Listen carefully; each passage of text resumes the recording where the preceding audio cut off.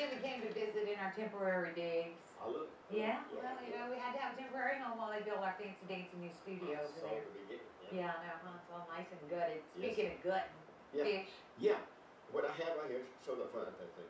It's called Defishing soap. Defishing soap. And you can go online and find it. Matter of fact, email me here at TV's here in exact detail. Let me tell you what this stuff can do. When I take we have to tell you that Jimmy's not profiting off of this at all. He just, when he finds something fun, he likes to share it with you guys. Absolutely. Listen, you're going to put gas and oil. I don't care if you're diesel, doesn't really matter. You can wash your hands with this stuff, and you smell it. It's got the anise oil in it. And it also has the tea tree oil, which cures any cuts you may get during the fishing day. It takes all the fishing scent completely off of you. Oil and gas, I don't care work with your lawnmower, it doesn't really matter. If you even boil a crawfish or whatever the case is, you wash your hands, this thing is done. It's absolutely clean. It works instantly. Skip Floyd gave me a ball. Of course, I hammer hauled and gave me a bigger ball.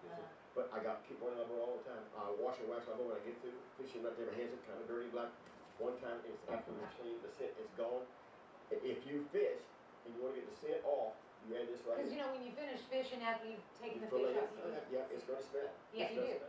And you know, it's funny because anytime Jimmy walks in with a bag of something or whatever, he'll say, hey, smell this. And I always fall for it. Yeah. And so he walked in and said, smell this. And I said, no, Jimmy, I'm not going to. Because, you know, but it smelled kind of like licorice at first. And then when he said tea tree oil, I use that a lot because you can put tea tree oil on like cuts and so forth. And so, and it kind of does. If you've ever smelled tea tree oil, it kind of smells like that. Yeah. It smells very pleasant. So if you get hooked, cut a hook, or cut yourself with the fin, whatever it is, when you use this stuff at the end of the day, wash up, it starts healing for you right away. It's amazing.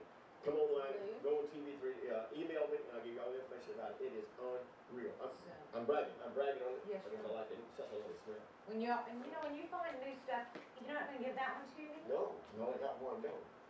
I like it. But anyway, it's a neat little something to keep in your boat when Jimmy finds cool stuff. Yes. That you need to keep in your boat or keep with you when you go fishing. Absolutely. This is one of them. Defishing soap. Yeah. And defishing or defishing soap. Either way. Dave Baker's got our forecast for the weekend. Let's see what it's like. Okay, we'll check it out.